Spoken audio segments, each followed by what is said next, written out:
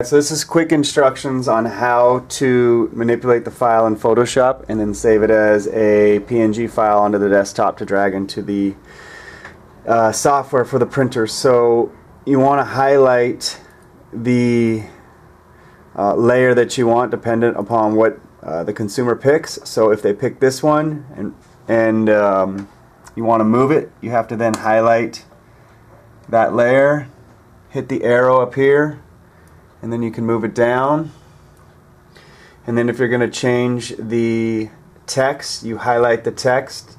You got to come over here and hit the text icon, and this is where you can change the name.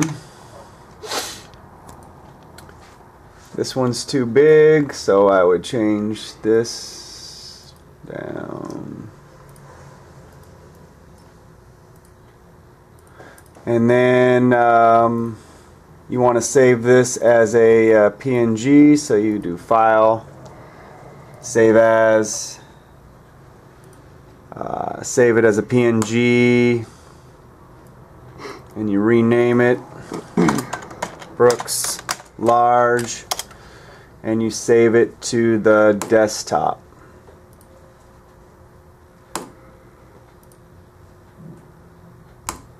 And you find it here on the desktop, don't mind my baby's face, and you drag it into the software, and there you go. And that's how you work in Photoshop.